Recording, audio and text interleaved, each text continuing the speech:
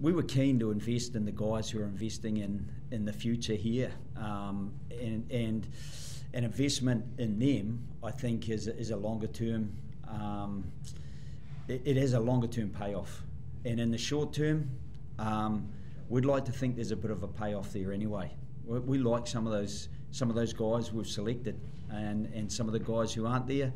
There was a real contest for a number of those positions anyway, whether it be up front or in the backs, and you know, there could still be some movement between now and the Rugby Championship. I don't think we put a line through anyone. You know, we've had discussions with a number of them, but they're taking a path, and it's their chosen path, and we've decided to take a path. But that's not at the exclusion of people. It's at the inclusion of those guys in this immediate future who are invested in Australian rugby, and we're very keen to invest in them.